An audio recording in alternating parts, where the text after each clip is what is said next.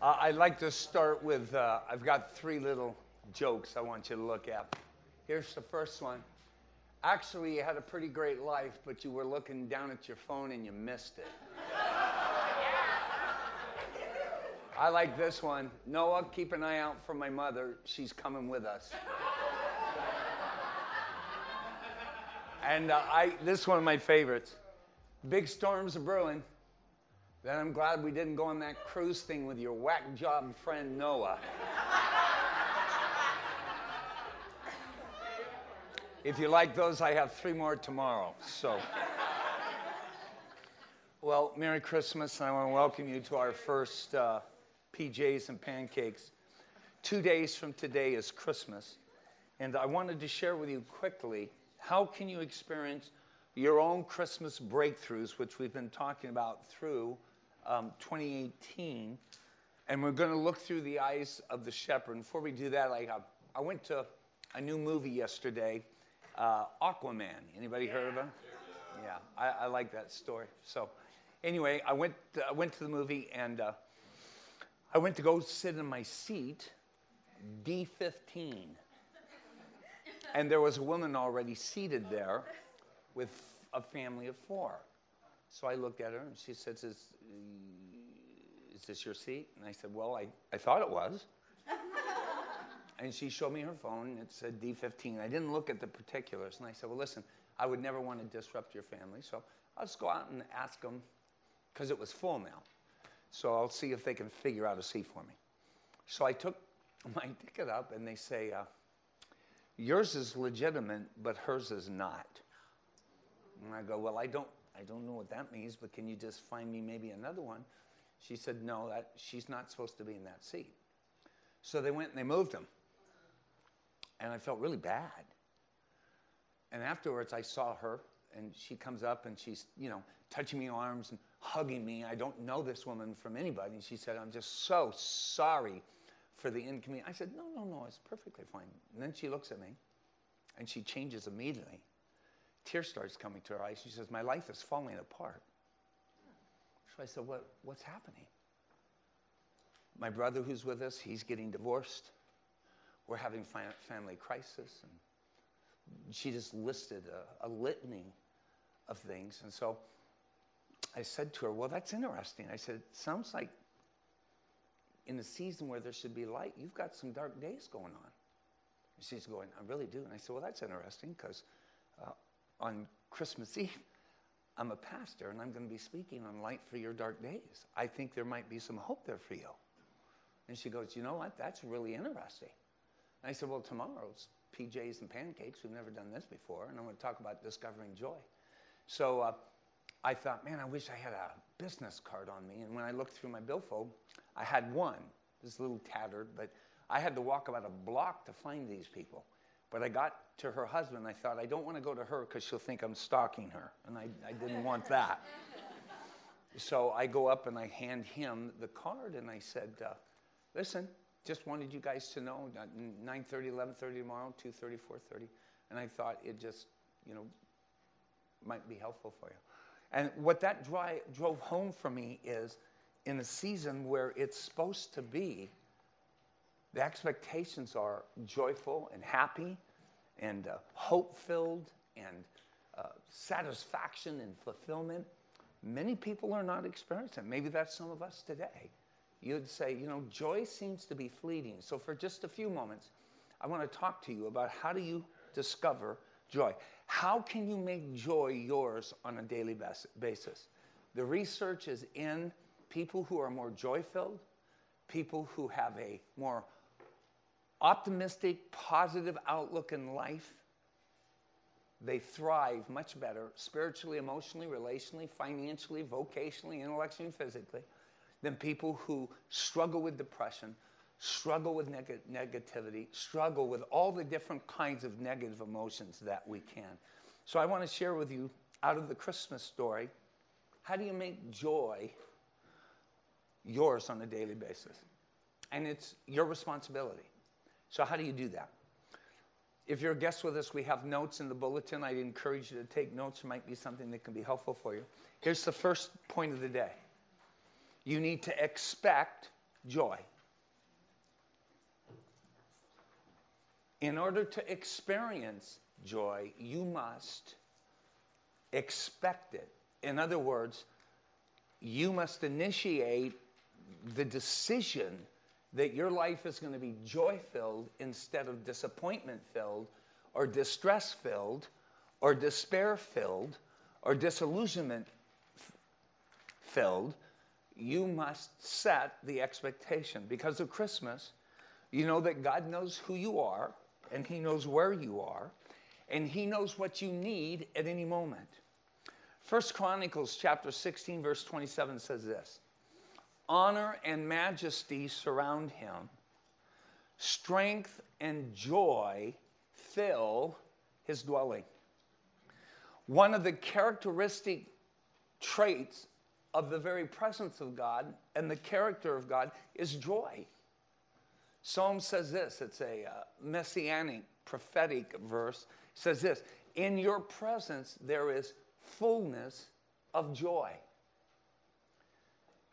As you choose to be conscious of God's presence and he's with you every second of every day, there can be this deep sense of satisfaction that fills your life. So under expect joy, there's two things there. Number one, letter A, realize that joy can be found right where you are.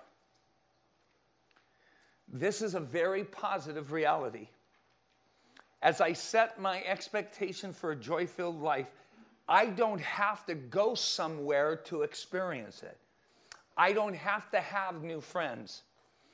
I don't have to get out of the marriage I'm in and get into another one so that I can have joy. I don't have to quit my job.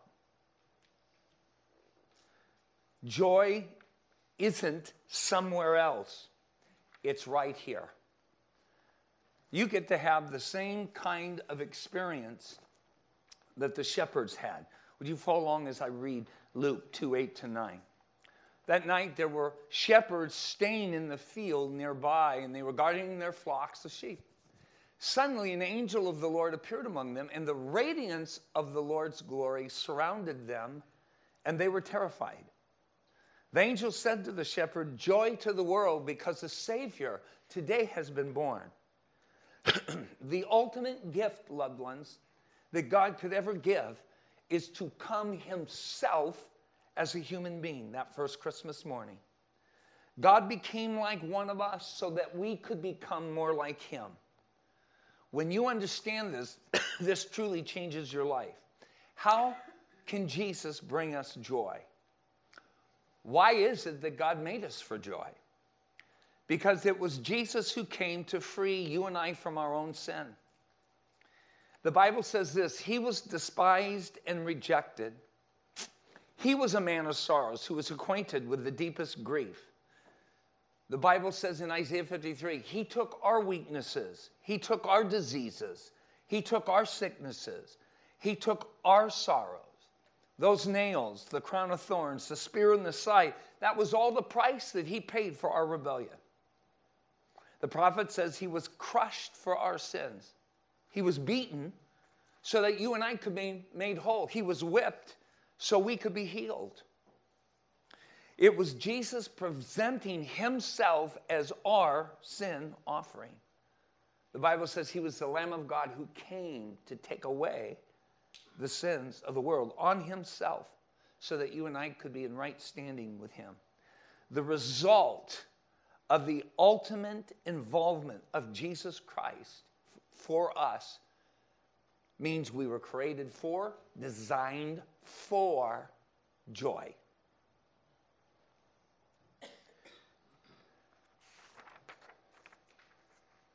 So we realize that joy can be found wherever you are. You don't have to change your circumstance to begin to experience joy. And know that joy comes from God's involvement in your life. The last point I want to look at today as you expect joy, number 2, is you have to be willing to choose it. Joy is a choice. Were you aware of that? If you're sad, it's because you've chosen it. If you're depressed, it's because you've chosen it. If you're angry, ultimately you've chosen it. If not, then you would be condemned to victimhood. But God says you're not. I've created you with a free will. And you can choose joy. There's three choices in this text about the shepherds, how they model for us. Look at the letter A. Go see. If you're going to choose joy, you've got to get to where Jesus is. You've got to get to where he's acting and behaving. You've got to get with the people that you see that Jesus has made a difference in his life. You've got to get into his presence and see him. The first choice is that you're willing to go see Jesus and actually have a personal relationship with him. If you've attended here for any length of time, you hear me say this again and again. The difference between religion and Christianity is God in Jesus Christ offering you and I a relationship. Not rituals, not regulations, not rules. He wants to have a face-to-face personal relationship with you. And maybe you're here today because you've seen the change in your husband or in your spouse or in your father or in your mother or in your wife or in your son or in your daughter or in a friend. I commend you for being with us today. You are coming and you are seeing. You need to do what the shepherds did. You need to check out who Jesus Christ is. Bethlehem really happened. It's not just a story that somebody made up. Jesus has changed countless billions of people's lives throughout history. The shepherds and the wise men. This is very interesting. They are a historically attested fact. The Encyclopedia Britannica says that the birth of Jesus is the most historically attested fact in all of human history. You still have people who are saying the Bible's a myth, Jesus was never born. It's just not true. It is factually and historically not true.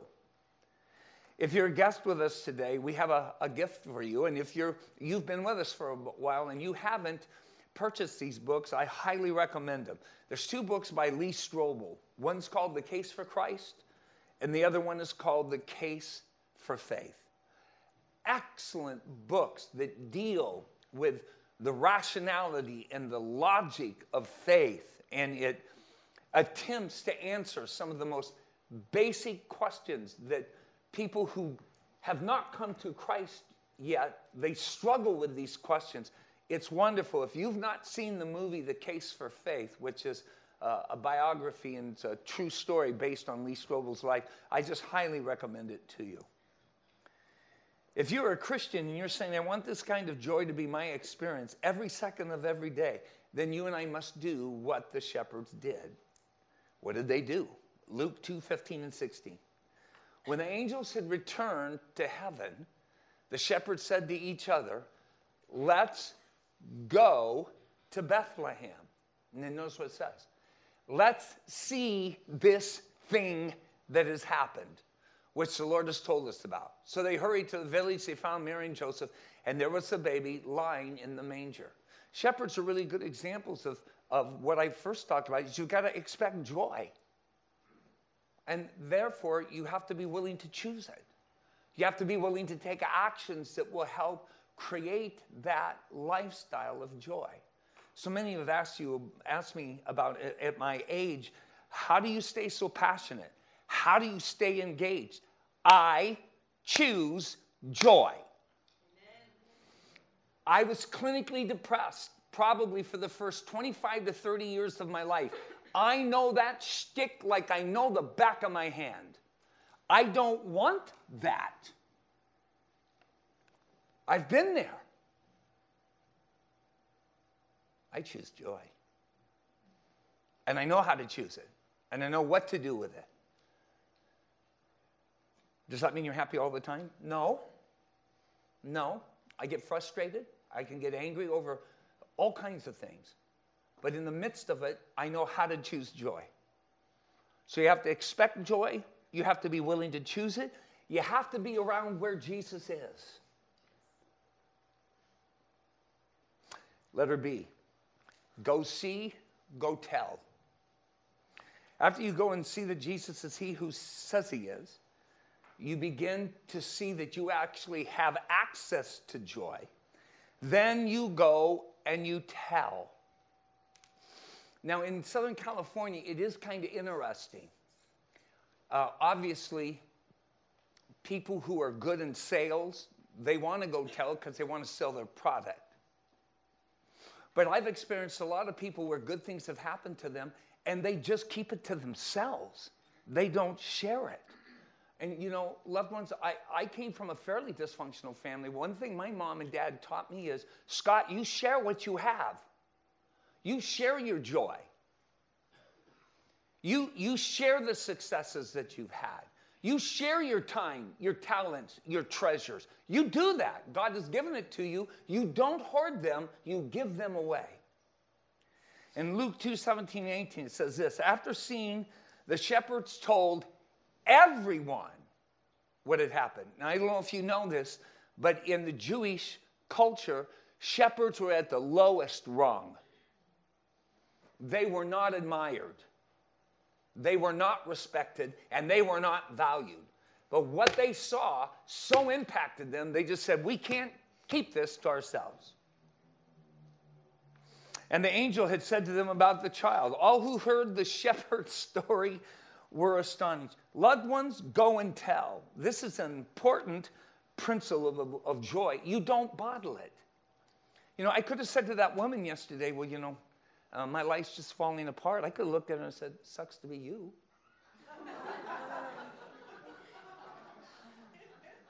Right? I'm not built that way. If you're struggling and you're willing to listen, I believe I can help you. I want to.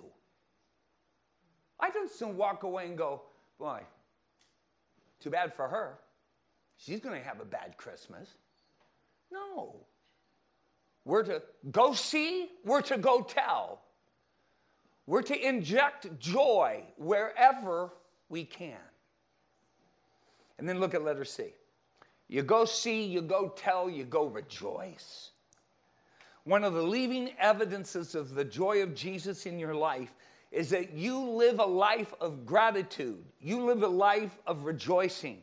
You live a life of thankfulness for what Jesus has and is doing in your life. In Luke 2:20, would you read this out loud with me? Let's begin. The shepherds went back to their flocks, glorifying and praising God for all they had heard and seen. It was just as the angel had told them. The shepherds went back to their sphere of influence, and they found joy there. This is what God wants for you and me this season. He wants you to take joy not only home with you, but wherever you go. Listen, this Christmas season, my prayer for you is that you will expect joy and that you will choose joy, because you're going to be with people that the joy has leaked out of their life. And God will specifically put you there so that you can help infuse joy, influence people, impact them. Here's the truth. You're going to impact everyone you come in contact with one way or the other.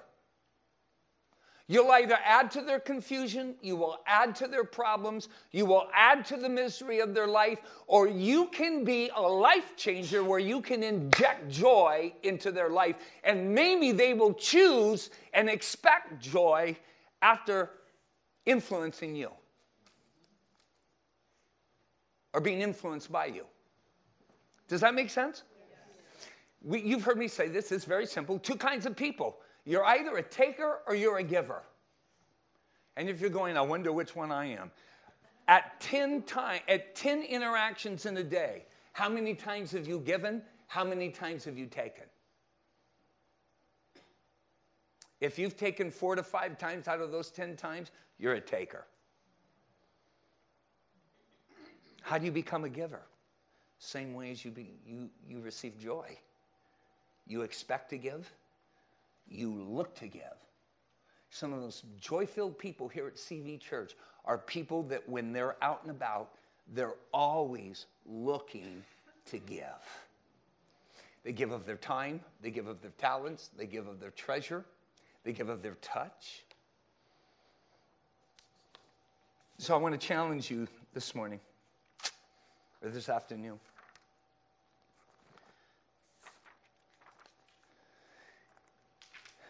I want you to expect joy. Oh, but you don't know my family. Scott, I lost a husband, I lost a wife, I lost a child, I lost a job. I was divorced around Christmas time. What they're really saying is, my Christmas are going to be terrible for the rest of my life. I want to say, really? Why would you choose that? Why would you choose that? Expect joy. Realize that joy can be found wherever you are, whatever your circumstances are. Know that joy comes from God's involvement in your life, and then you must be willing to go see, go tell, and go rejoice. I want to encourage you to invite as many people to come along with you as you can tomorrow. I'm going to speak on this. This is a subject that's very dear to my heart. Light for your dark places. Where are you experiencing disappointment? Where are you experiencing distress? Where are you experiencing depression? Jesus, who is the light of the world, has come to infuse your life with light. All you have to do is accept it and accept him. Let's pray. Father, we're really grateful for this Christmas season. I'm especially grateful for my family, for this CV family, for our guests, our friends, for our community. Lord, I'm grateful that we get a chance to discover joy every day. So I pray for my friends this afternoon. If there's anyone here that they're expecting anything less than joy, I ask that you would help them to make that adjustment today. This isn't just their life. This isn't how life has to be. You came, Jesus Christ, and you changed everything. So we expect joy today, and we choose joy. I pray that their Christmas season and experience, starting now, will be filled with joy and be filled with hope and be filled with expectation. Even when bad news come, even when difficulties come, even when expectations are not met and disappointments happen on a regular basis, they would choose the joy of Jesus. And we thank you for it. In Jesus' name we pray. Amen.